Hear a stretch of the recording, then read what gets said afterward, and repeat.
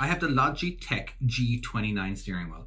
Now, it is a bit overkill for this particular game, and any controller will work. It works really well with American Truck Simulator or European Truck Simulator too. So maybe not everybody knows this, but some people have actually bought this steering wheel for just my game. All right, and that's fine. Again, it's just there was this other one that I cannot think of right now, PX9900 or something, and I played with that quite well, and I really loved it.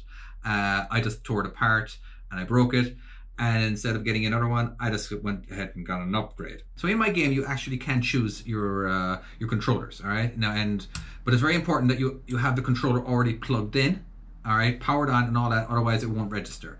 All right. Now, my game isn't perfect. All right. Well, so keep clicking until you find this. Now, it doesn't look pretty, but whatever. All right, it's there. All right, it's just kind of crappy that the name is really, really, really long.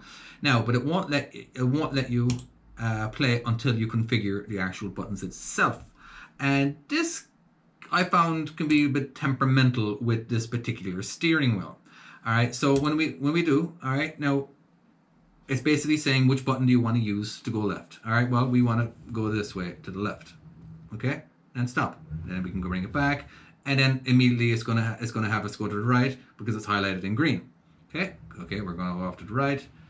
Okay, that's fine. That part doesn't seem to be a problem. It's the pedals. I found it very hard to get the pedals to work perfectly. So when you do choose for forward, all right, go all the way down to the bottom. See, I wouldn't say go all the way down to the bottom. I went down all the way down to the bottom and it messed up. Okay, so it's basically choosing forward and reverse for the same one. Okay, so basically if you want to go forward and if you want to go reverse, so that's not going to work. Now, is it?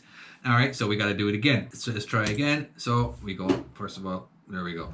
Let's go off to the left, go off to the right. Okay, now we're going to push it down until it actually goes onto the reverse. Go ahead and keep pressing it down. There we go. Now I'm going to push the reverse. So now we have left stick and we have right stick. Basically, this is the left stick and this is the right stick. And that's basically all you have to do. All right. Now, I would suggest too, you have to, I believe you have to, but you got to download the Logitech G Hub. All right. You click on it. This is important. All right. Now, I find over here you have all the controls, the sensitivity. I'm not too sure how much the sensitivity actually works too well with the yeah. So basically, it's small. So it attracts small little movements. So if I had the sensitivity turned all the way down, it's not really. Yeah. There we go. It's kind of reacting kind of slowly. So you want to have the sensitivity up full.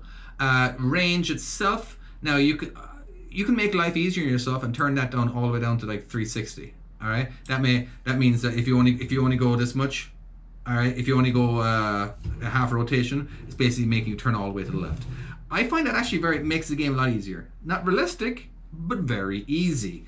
All right. And the whole centering strength. That means how hard do you want the steering wheel to turn when it goes back to the center? Will it shoot back?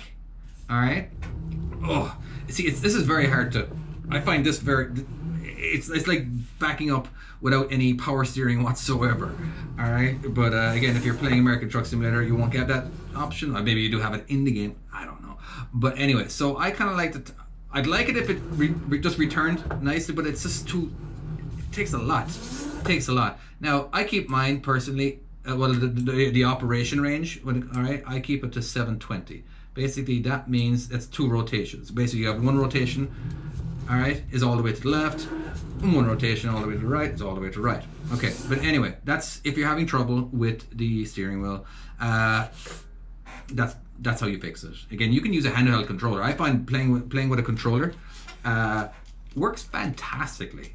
All right, it's just you don't get the fine tuning. You get so you can go to the left. You know, you can go to the right. You know, it's just not as fine tuned as a steering wheel. Okay.